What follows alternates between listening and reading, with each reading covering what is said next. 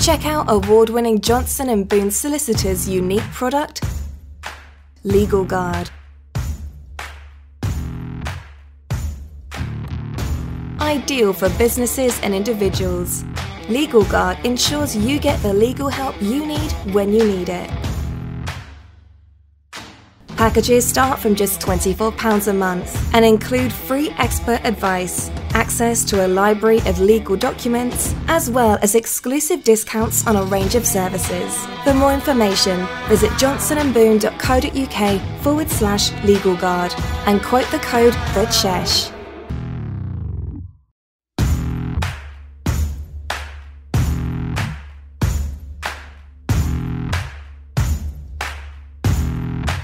You're listening to Johnson & Boon Solicitors podcast exclusively on the Pod Station.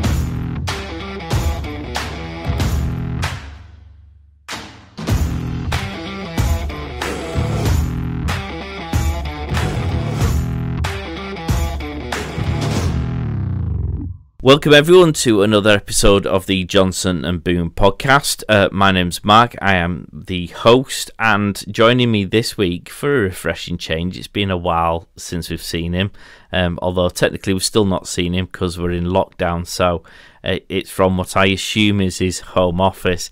It's Jonathan Field from Johnson and Boon fame. How are we doing, Jonathan? I'm good, thank you, Mark. How are you doing? I'm not too bad. How are you finding working from home? It's a challenge, and it's a bit different, isn't it? It's weird working from home. Sort of get up in the morning, stumble into the office, get on with it, and then get out the office, close the office door, and I'm still at home. It's just weird. I suppose the biggest challenge for you is probably that you have to make your own coffee. Oh, tell me about it. He says he says as he lifts up one of the biggest flasks of coffee I think I've ever seen. That's it. I've got to go downstairs and put the kettle on myself and everything, Mark. It's drastic. Well, desperate times call for desperate measures, of course. Now, if you're listening to this for the first time, I'll briefly explain what it is that we hope to try and achieve from doing these shows. I'll then ask Jonathan what it is that we're going to be covering today before I explain how we can check out all of those previous episodes. So, the idea is that we touch on well, why don't you explain, Jonathan, what it is that we try and achieve doing these shows? What we're trying to do is just give everyone sort of some rough ideas of areas of law that we cover as a business, have a chat through them, and it gives clients a general understanding of what the issues are and how we can help them and move matters forward for them. Fab. And this is going to be episode 35. And what are we going to be covering in this episode? Wow, 35 already. Today, Mark, we're going to be covering the Supreme Court decision on the business interruption insurance claim. So the claim was in the High Court in September 2020. The matter was then appealed and leapfrogged to the Supreme Court, and they gave their judgment on the 15th January 2021. Okie dokie. Now, if you want to listen to some of the previous episodes, if you go to the Johnson & Boon website, that's johnsonandboon.co.uk, you'll find a podcast tab under useful information. You'll find all the previous episodes there. You'll find links to all of the major podcast platforms where you can also listen to it. There is usually a subscribe option on those platforms, which means that if you want to keep up to date with the latest episode, then just click onto whichever device you use to listen to the show.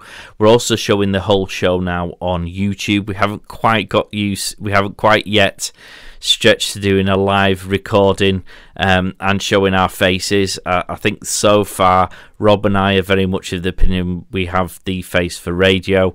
I'm yet to be convinced that he's nodding, he knows where I'm going with this. I'm yet to be convinced that Jonathan falls into a different category to that of Rob and I, so I think we'll save the public that for now. Yeah, that's fine with me, Mark. You can also listen to the show on the Johnson & Boon mobile app, which is free to download both on Apple and Android app stores. If you go on there, download it, you can listen to the show on the podcast tab. There's actually a whole host of other features on there, so you can book appointments with the team, you can get in touch, you can see what services are on offer. You can also access the Legal Guard membership scheme, which Johnson & Boon do. It's an extremely unique product which you can actually find out on one of the previous episodes that we've done.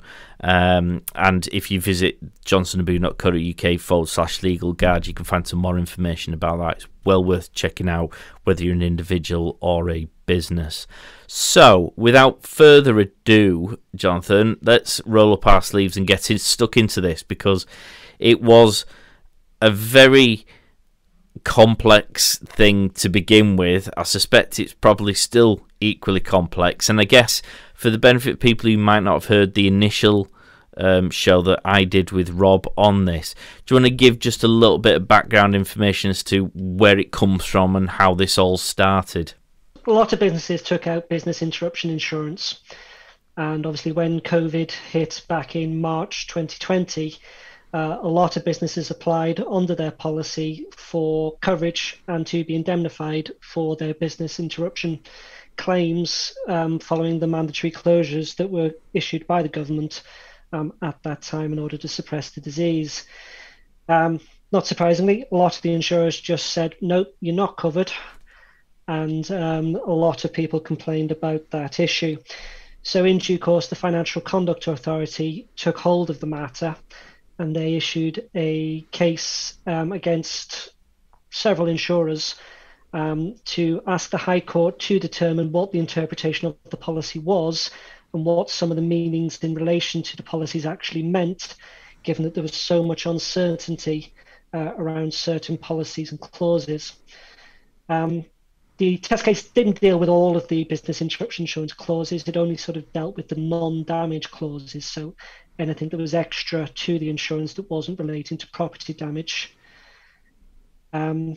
It's kind of been accepted, I think, that COVID-19 couldn't cause any property damage, so the FCA didn't look too much into that when coming to the High Court.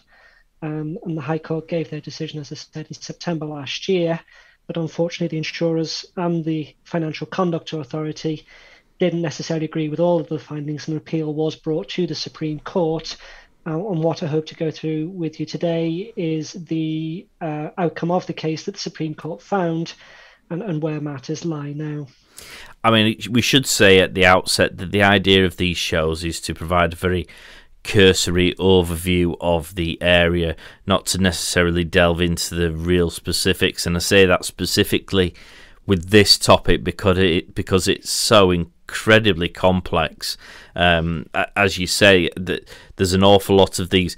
Every policy is different, and the wording used is different, and how that wording is applied is different, and that can be something as silly as a full stop being in a different location and therefore changing the context of a sentence. And the courts were very much trying to get to grips with sort of an overriding position on this, which I'm sure you're going to come to on that, and not necessarily to get stuck into the minutiae of each and every individual's business insurance policy.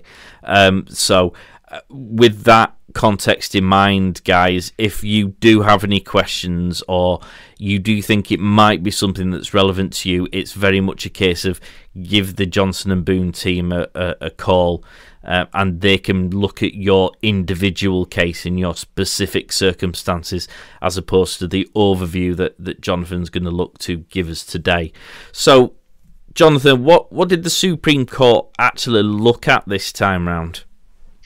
Well, there was only sort of specific appeals on specific points, so some of the original judgments stood, and the appeals were only brought in relation to some of the issues following off the back of the High Court judgment.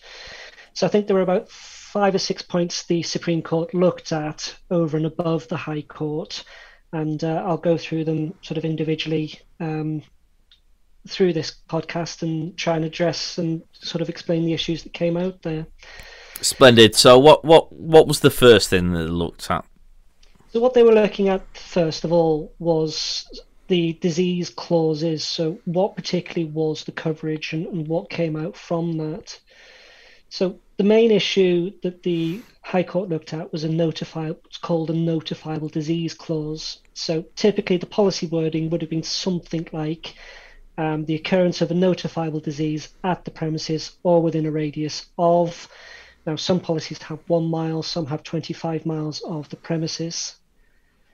Now, the issue that came from that then obviously is that we have to determine what all of that actually means. And, sometimes it's a bit of a minefield as to what each individual word means on that. Within that, there's sort of several bits that were taken apart by the court. And, we just got to sort of analyse what that means and apply it to each individual policy, as you say there. So what was the basis of the appeal?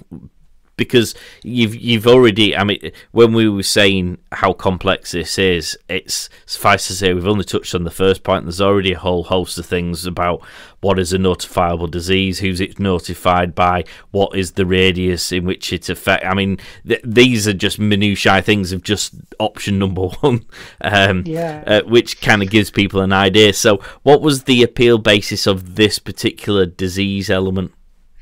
So the High Court had kind of taken quite a broad view of sort of where was the occurrence and within the radius as well. They kind of took the view that COVID-19 was everywhere, and as such, the policy shouldn't really restrict to only the cases that were happening sort of within that radius or at the premises.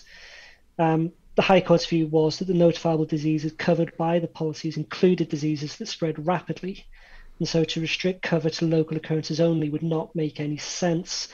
So I think what they were trying to say in reality was that there's more than one sort of factor that needs to be taken into consideration when looking at what is within the radius and what's not within the radius. So was there multiple causes or was there one cause?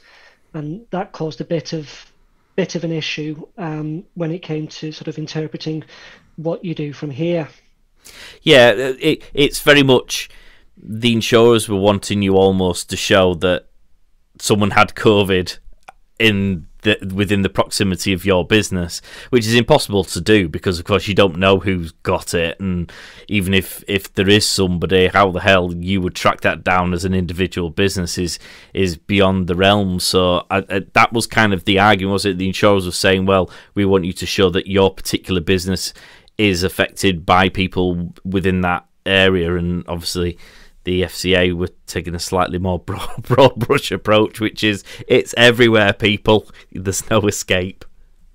Yeah, well, that's it. I mean, logic would say, yeah, it was everywhere. That's why the government took the action that they did. But when you're looking at an individual policy and whether that policy attracts cover, you've got to be a little bit more specific than that. Unfortunately, the High Court's view that it was everywhere just didn't quite sort of grasp the issue. The Supreme Court sort of reined that in a little bit. They looked at it differently from the High Court. They said that any occurrence of a notifiable disease within the radius would provide cover. So what they weren't looking at was the multiples of cases that were happening beyond that. The High Court sort of said, well, if there was a case outside of the radius that brought a case inside the radius, would that do it? But the Supreme Court says, no, you must have something within the radius to provide that cover.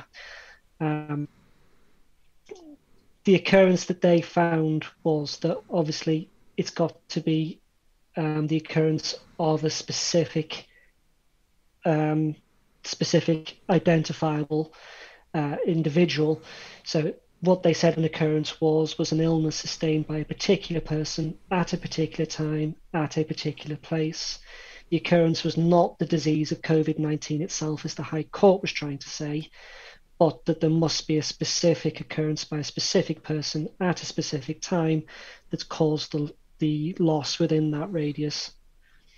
Okay, so the Supreme Court were rather trying to remove the word COVID out of the situation and say, well, look, this is how we interpret the rule as a general, because, of course, there might be another version of a COVID coming down the track, and I presume they're trying to preempt that with a conversation, as it were. Yeah, well, that's it. It's trying to keep it all together and trying not to bring more satellite litigation off the back of it. And what they've tried as best to do is to bring it all down in one judgment, and hopefully to prevent more and more cases coming beyond it. Albeit we probably will have to see some further litigation cases to determine further wordings and further clauses there.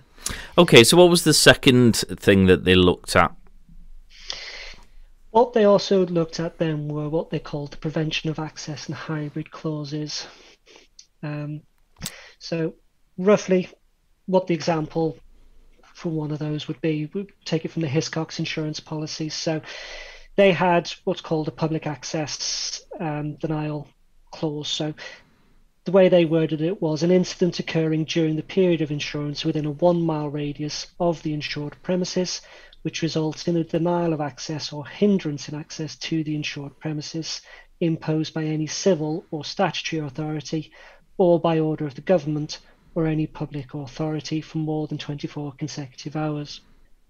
Essentially what they then provide then is this cover where a public authority has ordered the premises to be closed, as is what happened back in March last year when the government made announcements to say, obviously, you're going to have to close your business to suppress the disease. And what was it that the Supreme Court then was actually asked to resolve from the first finding? A few things on this one. So what they were looking at was what was the nature of the public authority instructions to close. So the High Court had initially ruled that it was only the mandatory statutory regulations that came into force on the 21st and the 26th of March last year that would catch for this clause even. So essentially the instructions given by the UK government to close that did not have the force of law would not provide cover. The High Court had looked at that rather narrowly, and they said that there must be a complete inability to use the premises. Anything short of full closure would not be a prevention of access to the premises. So giving a rough example on the High Court decision, so if you have a restaurant and that restaurant offers takeaways as well as in-house services, if the takeaway aspect of that restaurant was still open as was allowed under the regulations, they couldn't claim for any losses that the restaurant itself incurred because it wasn't a complete and utter closure of the premises. So what did the Supreme Court change then? Well, they looked at the requirements of what the authorities were putting in place to close.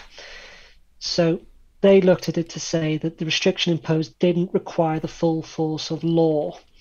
So it was sufficient if the terms and context of the public authority's instructions was enough to be reasonably understood to be required without the need for legal powers. So rough example there. So when the Prime Minister announced on the 20th of March to name businesses to close, so I think that's when he named pubs and restaurants, etc., to close, that was enough to be an authority to close. They didn't say it had to be followed on then by the regulations, as long as it was reasonably understood that that was what was required as the terms of the powers. What did they say about the ability to use the premises for part of the business? Because that leaves a massive grey area. Some businesses were told specifically they were not allowed to open, period. Some businesses, and you've just given an example there of restaurants where they were told to close, but in actual fact could try and find a way to perhaps keep some form of income going, even if it was a massive detraction from what their normal business was. So a restaurant doesn't normally do takeaway, but some of them were forced to adapt to become almost a takeaway in order to keep some form of trading. Yes, well, that's it. I mean, the High Court sort of addressed that issue to some extent as well, but what the Supreme Court said on that, Mark, was that they've revisited the inability to use the premises bit. So whilst the closure must be complete, it doesn't mean that the whole business must be closed. So it must be a specific part of the business that was required to close.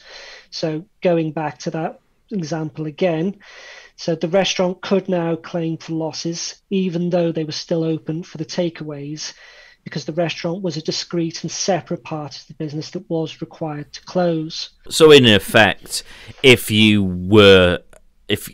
had to alter your business substantially just to try and keep some money coming through the door, you were still able to claim for some of the shortfalls that were caused by the fact that you couldn't keep on doing what you would normally do because you were told that wasn't permitted. Exactly, that's it, Mark. So if you were sort of in that position where you were just a restaurant, you didn't normally do a takeaway beforehand, but then you diversified to allow your business to do the takeaways, you can still claim for the losses that the restaurant has incurred. But obviously any profit that you make from the takeaway element would have to be taken into consideration in making your financial loss calculations, determining how much you've actually lost. And again, I guess I would say if anyone's unclear on that, it's very much worth getting in touch with you, because there's a whole host of other grey areas as well, I suppose, whether businesses who necessarily weren't told they specifically had to close but needed to close because of the real risk to staff in being able to carry out their jobs. It's just an endless minefield of possibilities, isn't it? Yeah, there's a lot to be taken into consideration, and there's a lot of factors that will determine whether or not the policy would provide coverage. But yeah, we'd have to assess that, as you say, on a case-by-case basis and advise accordingly. Now, next on my list, I've got causation. Now, do you want to just explain to people what we mean by causation? Because some might not necessarily understand, and then how it's relevant in this particular instance. Yeah, causation then. So what is the legal basis of the claim? What sort of allows you to bring that claim, and on what basis are you bringing it? Does the loss follow from the event, essentially? Textbook answer, love it. Yeah, thanks, mate. So yeah, it's just a case of, does the loss follow the event? So in this instance, what we're trying to show, are we, that COVID was the cause of the loss? Yeah, what you've got to show in this nature is that there was an event that caused your business interruption insurance policy to provide coverage. So it's not necessarily so much that was the COVID-19, but what was the reason your business closed? So in the examples given before, some of them were forced to close because the government told them to. There were other examples where has there been COVID at the premises that forced the closure? Or has there been a diagnosable case of COVID within the radius as specified within the policy that forced the business to close as well? That very much ties back into the previous point that you made, actually, where they were looking at whether or not the government had specifically told you had to close down. Well, in the example you've just given there, where if a member of staff has tested positive, it actually might cause the entire rest of the business to have to self-isolate because they came into contact, in which case you're essentially forced to shut down, even though you might not ordinarily be a business that can stay open. It's a little bit of a grey area still on that one. If the business itself wasn't required to close by the regulations or on government advice, but then had to close because there was an instance of COVID at the case, we'd have to sort of review the individual policy and consider the individual circumstances, but it might only be the case that they would only be covered for a period that required them to close, deep clean the premises, and then reopen, obviously subject to having sufficient staff being able to reopen and things like that as well. Again, I'd stress, and I'm kicking the tires of poor old Jonathan here, because as you can tell, there's an awful lot to this. If you think that any of these circumstances do or might apply to you, get in contact, because as Jonathan just quite rightly said, everything is quite subjective to your particular circumstances. So what did the Supreme Court say specifically on the causation element? Well, the insurers sort of appealed on the grounds that the but-for test should be applied to the losses. So in this sort of instance, the insurer's position was that even if a loss had occurred because of COVID and that they'd been required to close the premises, so that triggers the cover, what the insurers tried to argue was that the loss would have happened in any event because everyone was told to stay at home and the national pandemic had basically shut most businesses down and stopped footfall coming through the doors. So essentially what they were saying was that, okay, you might have closed, but you wouldn't have had any business anyway because no one was going to come knocking at your door. Quite a cheeky stance to wow, be taken. That's harsh, is that? Particularly if you're trying to avoid having to pay out because of the disease in the first place. You're pretty much saying, well, you wouldn't have made any money anyway because everyone was told to stay at home. But your business was interrupted, but because it's now been even more interrupted, we're not paying. Yeah. You can see why there was an awfully large litigation battle over these points, because you can see why the insurers needed to take this stance, and you can understand why, obviously, businesses as a collective didn't really want that as the answer. Yeah, that's it. I mean, as you say, it's a cheeky stance to take, but obviously policies are policies and insurers are insurers. It's now merely sufficient to show that the interruption was the result of government action. Is that right? Yeah, so pretty much the Supreme Court rejected the argument that the but-for test was necessary. What they were looking at was that there were, in reality, no single events that caused it, but the multiple individual causes combined to cause the government and force the government to take action. A proverbial storm, shall we say? Yes. Right. Next on my list, I've got trends clause. What on earth is this? So trend clauses were provisions that the insurers had put in the policy, which effectively seek to exclude from the assessment of value the loss which would have happened regardless of the insured event. So how does that play in this particular case? So it's coming back in some ways to previous points made there. So the insurers argued that even if the proprietors had been denied access to their property, this didn't necessarily cause any loss. The fact that everyone had to stay at home and the wider effects of COVID then caused the loss going on from that. So it did offer the insurers, again, a second bite of the cherry to try and reject the claim on that basis. And dare I ask how the Supreme Court found on this particular point? Yeah, they weren't too happy with that point, and they kind of said, no, we're not going to go down that road. They rejected that argument and essentially said that only circumstances which are beyond the insured peril would be considered. So the trend clauses don't affect indemnity. So realistically, the disease would not be a factor. So the disease being COVID in this case would not be a factor to take into consideration when working out what the insured would have earned had the insured peril not taken place. So effectively what the Supreme Court are wanting to do, and the whole point of having an insurance policy, is to put the business back into the position it would have been in had COVID-19 not occurred, and or the wider issue of COVID sort of causing all the further losses beyond that. Just put them back in the position they would have been and not take the disease itself into consideration. Right, next I've got pre-trigger losses. You're going to have to explain what these are, I'm afraid.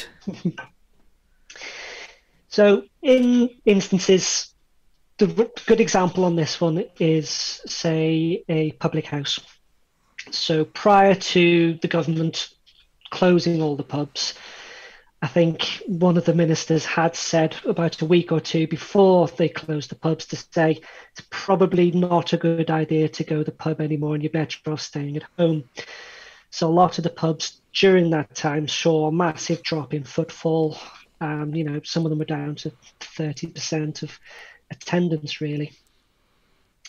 So what the High Court had looked at on that was that there was a measurable downturn in business due to COVID-19 before the insured event had triggered the cover. So the insured event would be the Prime Minister's speech or the regulations that shut the premises.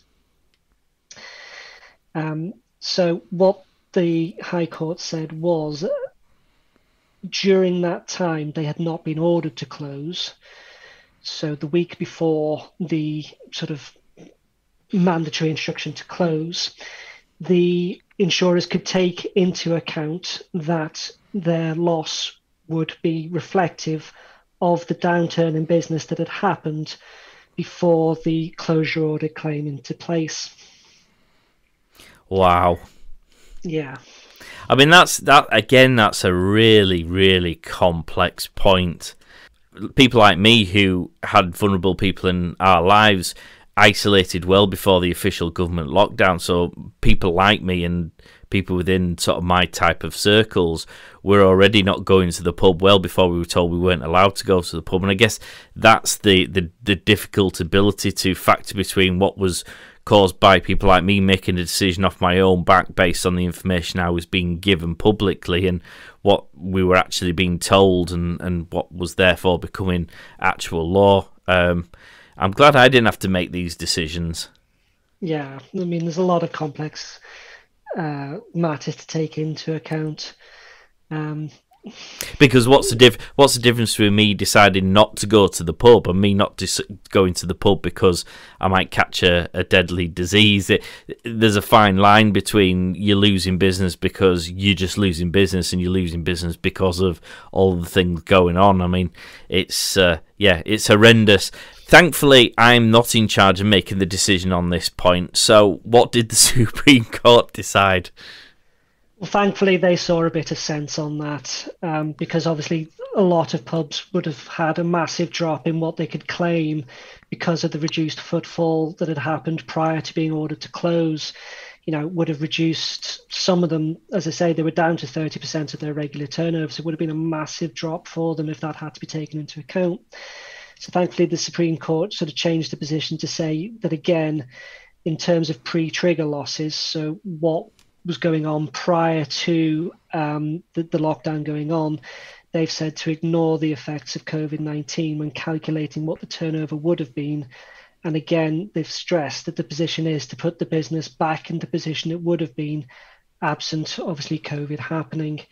So when you've got a cover that attaches and covers you, obviously the Supreme Court is saying we're not going to take into account anything else. We'll work in, well, anything else I should say in relation to COVID. We'll work it on what your losses should be, and you should expect to recover what your losses are. So realistically, it'd be like a year-on-year comparison. Yeah, that's it. I mean, some of it, we look at it sort of 3 months, the 3-month period, and then the same period in the year before, and obviously taking into account the year's trading as well, and then try and work figures from that. Brill. Right, what was the final point that they looked at? So one of the other get out of jail clauses that the insurers brought to the table was a case called the Orient Express Hotels. Now, this was quite a complex case. Well, it was, because wasn't it Sherlock Holmes, or was it Inspector Clouseau who had to figure out who'd done it? Did you just get that? Yeah, sorry, that took me a second. Yeah, I mean, the case itself came from the outcomes of Hurricane Katrina and Rita that devastated New Orleans. And the Orient Express was a hotel within the city. And obviously, as a result of the hurricanes, the hotel itself was badly damaged.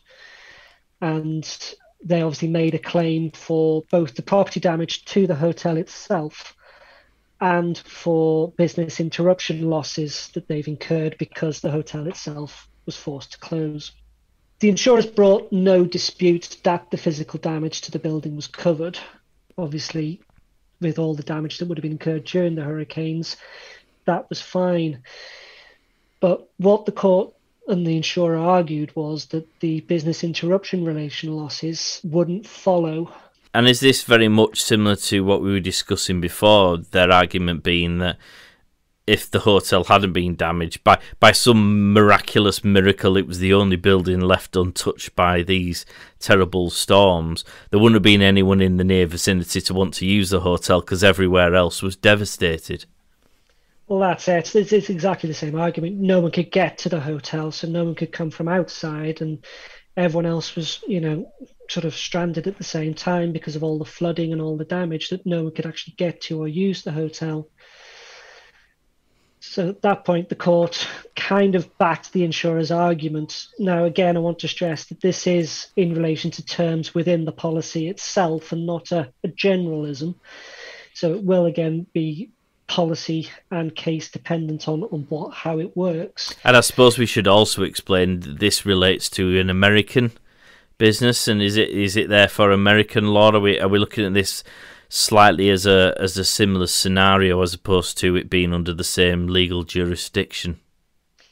It came before the High Court in England. I think there were certain judges that were on the Supreme Court decision for this case that was sat in on the High Court as well, that made that decision at that time.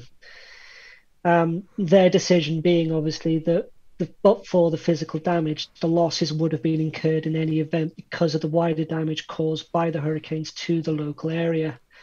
So the insurer was successful in arguing that there would be no business interruption loss because no one could get to the hotel. So what did the Supreme Court say about this then? Because it feels like a very similar argument to the one they were running for number 5 about the pre-trigger losses almost.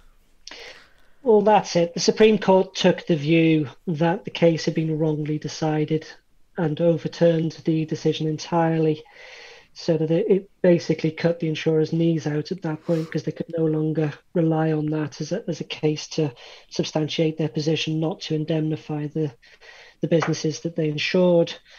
They've said that the but-for test was wrong to use. The damage to the area or the wider insured peril, in this case COVID-19, should not be taken into consideration when assessing the cover afforded under the terms of the policy.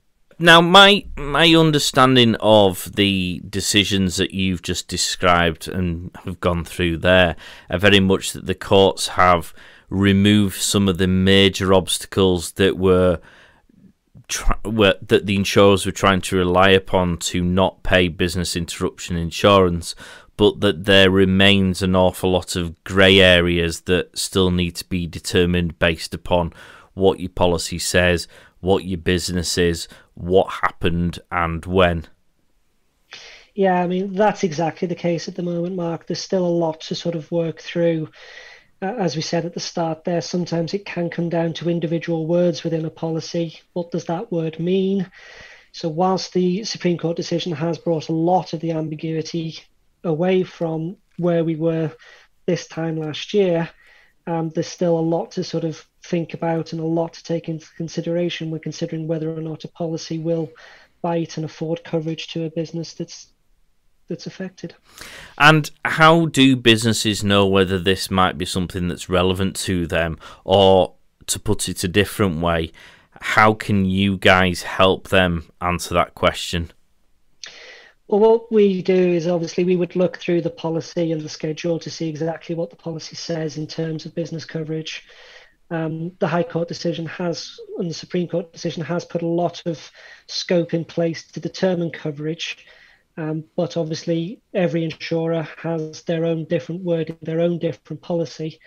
And obviously we'd have to scrutinise each individual schedule, each individual policy, and then obviously we can advise further in relation to whether a cover would apply on that occasion. And what's the best way for people to get in touch with you, either because they believe that this is something that will apply to them and they want some advice, or if they want to get some more guidance on whether or not this is applicable? Yeah, I mean, the easiest way is either drop us a quick email, info@johnsonandboon.co.uk, or give us a call on 0151 637 2034, and we'll happily have a chat with you about it.